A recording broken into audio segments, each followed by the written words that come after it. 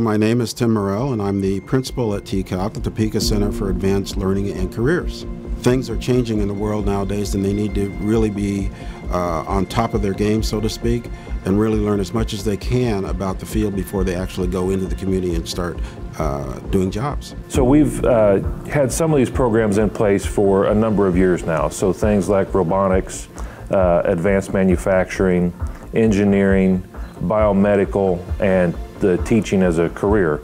Some of those programs have been in place. They've just been housed in other locations, other schools across the city, up until we had a location set and built to move all of these programs and then expand upon those in one location. And so when we open the TCALC facility, that will give us the opportunity to move all of those programs into that location and expand on those offerings that we currently have. Well, we talk about the buzzword nowadays is college and careers, and students have to be ready for college and careers, but I think they also have to be ready for careers and college. So the opportunities, I always talk about imagine the opportunities when I talk to students and to parents, because there's so much opportunity out there, but they need to be prepared for those opportunities. So that's why TCALC and situations or operations like it are so important. The building is very unique. It doesn't necessarily feel like a school. It's designed in lots of different ways, mainly to promote collaboration among students and participants there. When we talk about the community, we talk about not only parents, we talk about our business and industry partners.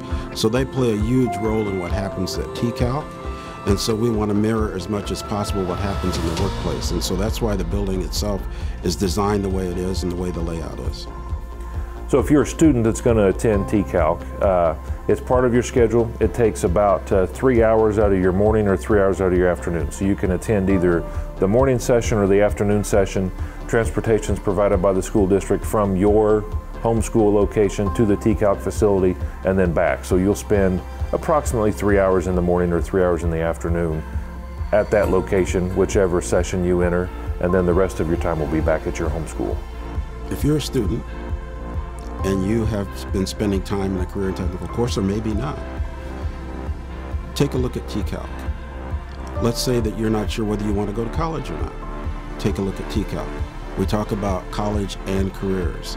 So you're not only getting the information that you need to be successful in college, you're getting the information that you need to be successful in a career.